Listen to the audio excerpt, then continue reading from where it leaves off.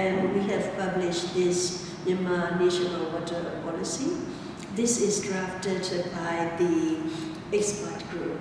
We are 35 water professionals, all Myanmar people, and some are 87 years old, and the youngest is around 50. You know, for me, I am around 60. So you will see, I have 35 years of experience in the water sector since I obtained a first degree, the civil engineering degree. So I would say that such kind of work needs a lot of patience, politeness, and perseverance. We cannot give up hope. Also, we cannot drop the thing, in the middle of the way and say, okay, no, it isn't worth it and we will stop it. No, we can't say that. So we have to be very patient and persuasive, and that also helps us to make the trust building more and more. So we are now currently making the water law, and that also drafting process will be more people participating.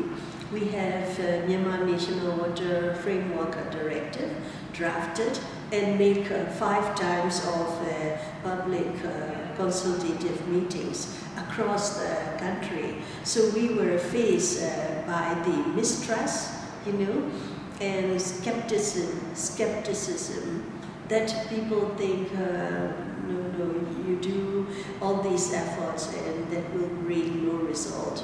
Or, no, I don't believe you, you just say some good words, and then we have been under the pressure of the authorities, so that will not change. So we say, no, at least this water policy is people participated and democratically oriented. So this can be, say, democratic policy. But still, if we want to be really democratic, we have to test it in the practical way.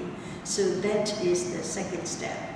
We are trying, to persuade the government to do exactly what is written here, and also to persuade the people to get, into cooperation and water cooperation and start implementing this policy. And we believe that we can implement this policy. Our country can get the green economy and green growth in a short time.